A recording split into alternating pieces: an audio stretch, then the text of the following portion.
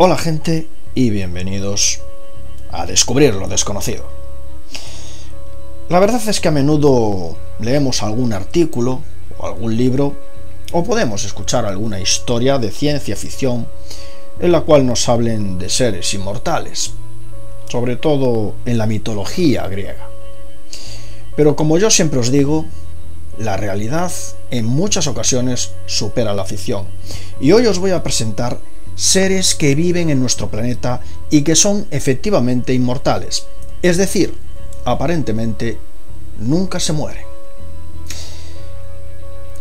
Hemos hablado alguna vez de ese animal extraño, del tardígrado u oso de agua, un diminuto animal que resiste la radiación, el frío extremo y la falta de agua o aire durante muchos años.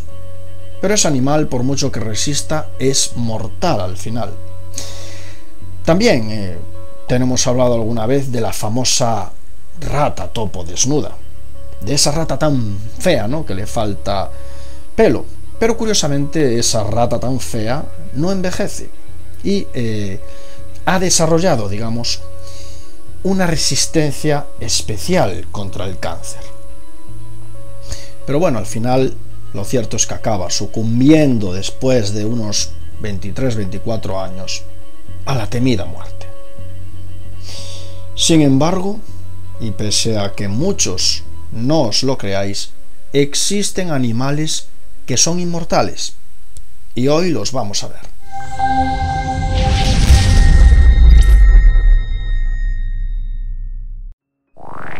Tal y como nos cuenta la mitología griega, las hidras son animales temibles y enormes que tenían 7 cabezas con forma de serpiente. Dichos animales esquivaban el envejecimiento porque tenían la capacidad de regenerarse. Pero lo cierto es que realmente existe otro animal que se llama también hidra. No es tan temible como lo puede ser el famoso monstruo de la mitología, pero tiene algo que desconcierta a los científicos. Además de regenerarse, es inmortal.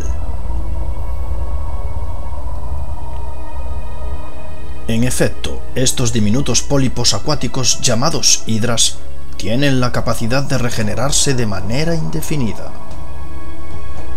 Los científicos están desconcertados con este tipo de animal, ya que no parecen deteriorarse con la edad, lo que significa que no hay un límite práctico para la cantidad de tiempo que pueden vivir.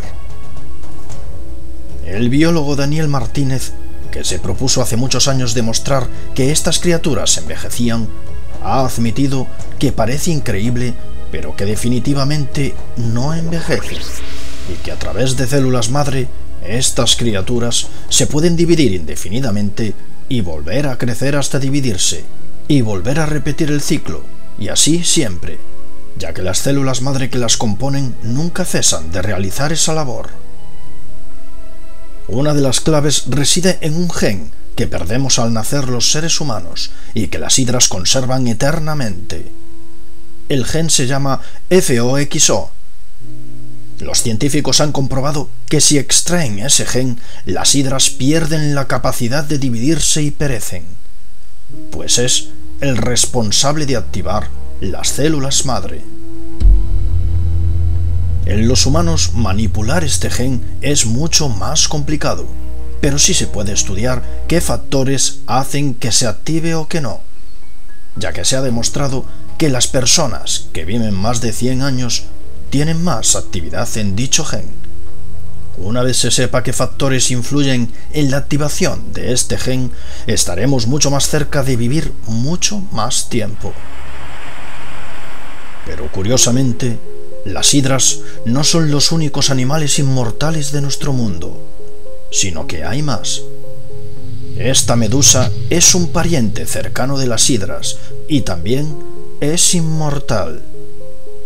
Su nombre es Turritopsis nutricula y tiene la capacidad de regresar a su forma juvenil, es decir, la de pólipo, y así repetir su ciclo vital infinitas veces, es decir, prácticamente es inmortal.